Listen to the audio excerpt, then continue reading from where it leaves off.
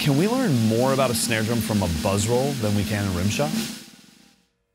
I think we can. What's up, YouTubers? Hope you guys are doing absolutely fantastic. And the other day I was making some content for Instagram, and to be totally transparent with you, I don't put the same amount of care and love into my Instagram content as I do my YouTube videos and my website. And that's because I love YouTube and I love my website. I don't really feel that way about Instagram. So my simple idea was like, oh, it'd be really cool visually to see some snare drums being morphed from one to the next, but in a buzz roll instead of a groove, which I've done many times before. So I did it. What I wasn't prepared for was how much I was going to learn about each snare drum as I was editing the video and hearing the drums back to back. You see, we're so used to hearing snare demos with a couple ghost notes, maybe a little crescendo of singles and then some backbeats.